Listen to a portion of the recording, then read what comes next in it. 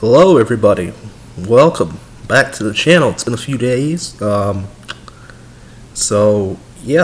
weekend happened in the FCS world. Yes, the Sweet 16 is still going on as we speak right now. Go ahead, go watch Sweet 16. It's still some fun stuff right there. But the FCS, unfortunately, I say this, with most sadness, unfortunately, didn't get to see the game I wanted to see yesterday, which is kind of sad. And we got some cancellations, some big ones yesterday. No North Dakota State game yesterday. There was like a rain delay or something like that in the Alabama State Arkansas Pine Bluff game, and that game got canceled. And I believe one more game got canceled as well. So, yeah, here we go. San Diego, the team I wanted to watch this weekend, They still are winning. They have, I believe, they've broken that streak of 30 something straight conference victories in the conference, and now it's 40. The record is 40 now, I believe. So, congrats to them. They are continuing to move on. Again, there was some big things yesterday, and I mean, Nichols put up 75 on an Incarnate Word. Incarnate Word scored 45, but Nichols scored 75. So, oh boy, if somebody has to face one of those two teams in the postseason, it's going to be one hell of a fight. Let me tell you that much.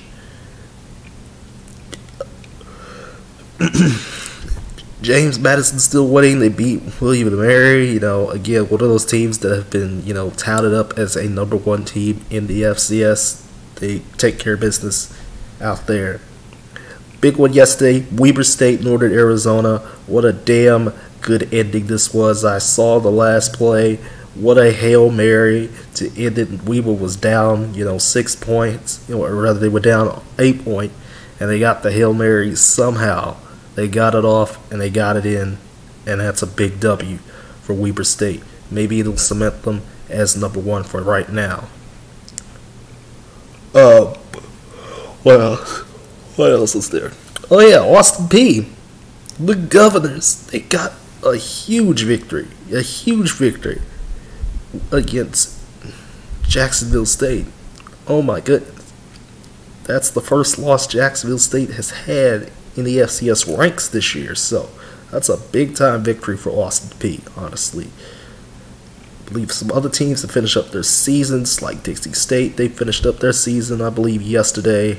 Easy victory against Fort Lewis. Some other teams should be finishing up this week as well. And surprisingly enough, we have games on Thursday and Friday and Saturday and Sunday this week. So my preview video will be earlier this week. It'll be Wednesday. That's going to be fun. That's going to be very much a fun time there. Again, teams are still testing the waters, and there's only a couple weeks left in the season. If we're being honest with ourselves, there's only a couple weeks left, and things are getting even more crazy. 3 weeks left now, and the playoffs are right around the corner. So, it's going to be interesting to see what in the world happens these last 3 weeks of the season. So.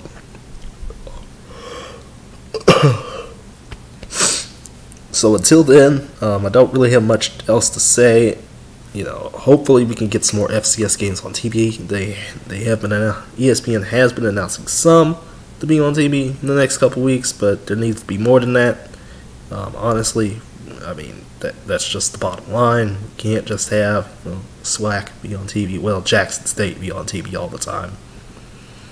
But ESPN should have taken it better. Better opportunities and a better advantage with this season. But, it is what it is. But, yeah, I'll see you guys, Wednesday for, the FCS stuff. And Tuesday, it'll be Tuesday or Thursday. It'll probably either be Tuesday night, late Tuesday night, or, Actually, I think I'll only do one video for the national championship, the college basketball national championship. Yeah, so there's that. Yeah, that'll do it. See you guys.